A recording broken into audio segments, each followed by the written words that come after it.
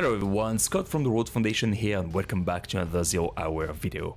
Now today we are going to be doing something different. We are going to imagine how a certain feature could look like in 0 hour if it was implemented, how it would work, how players will use it, and so on.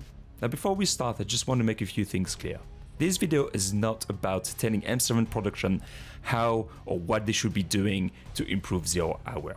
If they like what they see in this video and they want to use it as an inspiration, that's fine. If they think actually what we see in this video wouldn't fit in 0 hour, that's fine as well. I'm sure M7 production has plenty of ideas and plans to improve the game moving forward. So this is more of an exercise to be creative more than anything else. So with that being said, let's get started.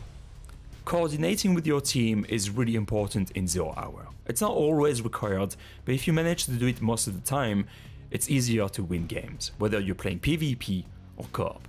Therefore, communication is extremely important. Shoot, move, communicate.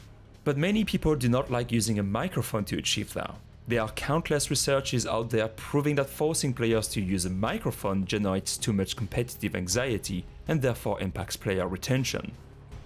Overwatch, for instance, has been suffering from that for years, especially in top competitive tiers where even if everyone is using a microphone, there is just too much toxicity with sexist and racist comments. The team working on Valorant has already announced they're working on a system to review voice chats to battle toxicity.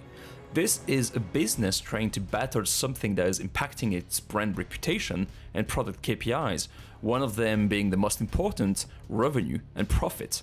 Apex Legends did a great job at improving that aspect of online competitive games with interactive pre-made communication, and I feel this is something that would fit well in a game like 0 hour. So I decided to imagine my own communication wheel. Essentially, you will hold a key to display a floating interactive menu with different options. Using one of those options will ping a request to the rest of my team and trigger a voice line. My first design was really basic, and it would only include the most typical communication options you would need as an attacker or defender.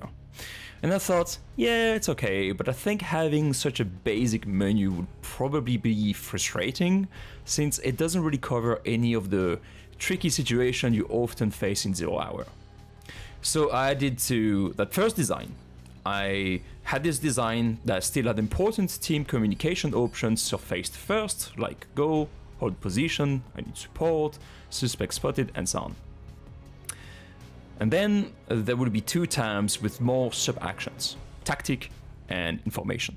So when clicking on tactic, the player would get all the different kinds of actions you would normally think of when preparing your breach. Stuff like open the door, slightly open the door and breach, open the door, then flash, then breach, or throw a flash or a frag grenades here, and so on. Place the UDC here, place a C2 charge and whatnot. And the information tab would include communication options related to specific situations, mostly when you need to raise awareness of something important that you spotted, like, hey, there is a C4 charge here, there is a door trap, there is a spy camera, or there is a camera here, and so on. At first, I thought this was a good design, and I thought I had covered everything, but then I realized that this design mostly, if not only, worked for attackers, and if I wanted to have this work for defenders, I would have to switch things around all the time, and it would be a very bad user experience. Ideally, a menu barely changes, or it doesn't change at all, regardless of the side or game mode you are playing. When playing, things go fast, you need to be fast as well. So when you have to deal with menus that change all the time, it's much harder to remember everything and you have a lot more things to remember as well. So I knew this first design didn't work, so I went back to my drawing board and came up with a second design that looked slightly better. This time the idea was that I had enough options to cover all situations. So this time the menu would probably provide access to more general options and 4 main categories. There will be attackers, defenders, general, and tactic. All the basic communication options, such as go, hold your position, I need support, and so on, will be in the general category. And because it's a category and it works kind of like a folder, it's easier to have more options there and keep the menu neat and tidy. So I added stuff like the path is blocked because of the procedural prop placement, objective location, and so on. And I think all of those options work for both the attacking and the defending side, and it wouldn't have to move depending on the side you're playing on, so that's pretty good. Then the tactic tab will basically only include 4 options at first when you open it. The first 2 options will be for you to inform your teammate or ask your teammate that you need a flash or a frag grenade to be thrown at a specific location. If you had the item in your inventory, however, it would inform your team that you are going to throw one. But if you didn't have the item in your inventory, the game will use a different voice line that basically asked your teammate to throw one for you. The 2 other options would work differently. If you clicked on them when aiming at a door, it would basically ask a teammate to open or have opened the door for you. However, you can still hover over one of the options and it would add steps to that request. Some sort of like adding orders to it. So basically you could just go with open or have opened the door for me if you clicked on the option. But if you wait and you put the cursor on it, it will deploy more options, and then you can do stuff like open door, then throw a flash, then breach together, and so on. Now the attackers and the defenders categories would only contain all the things you will need to communicate to the rest of your team, whether you're attacking or defending. And basically if you're on the attacker side, you can only use the attacker category, and if you are on the defending side, you can only use the defenders category. Now, to give you an example, if you are on the attacking side and you decide to use the attackers category, you will be able to use stuff that will enable you to ask for, let's say, certain utilities to be used at specific location. And you can only use them if one of your teammates actually has the utility. So if you ask your teammates, please place UDC here, the option is only available to you if one of your teammates has the UDC.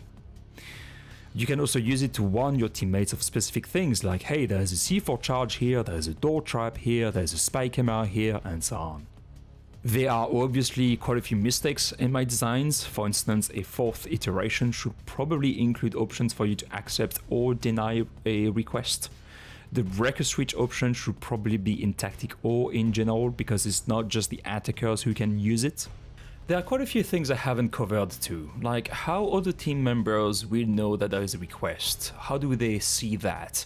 And I was thinking maybe there could be a 3D icon on the HUD that you could target the icon, then you could open the menu and select I accept or deny, and that would kind of like, you know, make the icon change or disappear and so on and so on.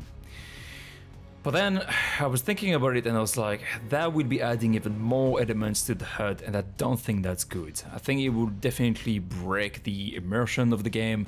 It would definitely make it hard for players who like playing without the HUD, like myself. And I just don't think it would make the game authentic anymore. I just think it would make it too easy to communicate at this point, you know?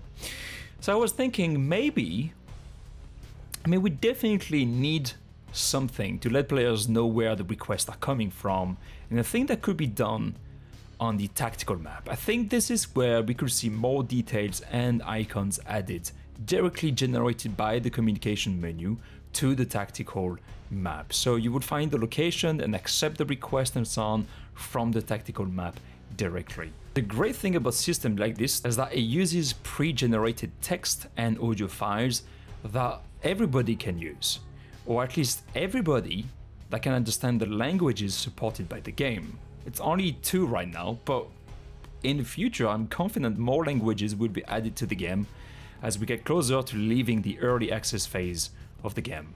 Anyway, I think it was fun to play around and prototype designs to imagine how such a system would look like and work in a game like 0 Hour. Let me know in the comments below what you think about it, and if maybe this is something you would love to see added to the game in the future. I hope you enjoyed this video, and if you did, please consider leaving a like and to subscribe to support the channel. My name is Hotrod of the R.O.D.E Foundation, and I mostly cover authentic or tactical shooter games, as well as immersive survival games. Thanks again for watching, and I will see you next time.